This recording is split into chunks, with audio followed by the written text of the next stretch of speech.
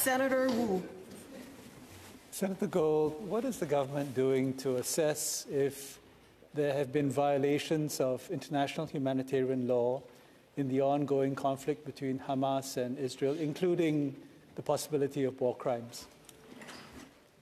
Senator Gold. The government remains very, very concerned with the circumstances unfolding in that area in Gaza. It remains in regular contact with our democratic allies, which include Israel, Five Eyes, and others.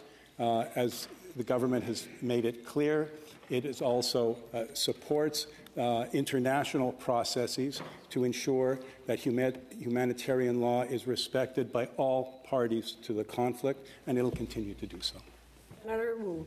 Senator Gold, the conflict is ongoing, and there are many credible allegations of violations of international humanitarian law. I would expect that the government would be doing its own analysis. Will the government make that analysis available to Canadians?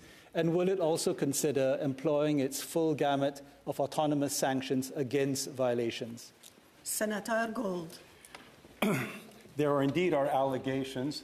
I'm not in a position, and nor is the government at this juncture, to assess the credibility of those allegations.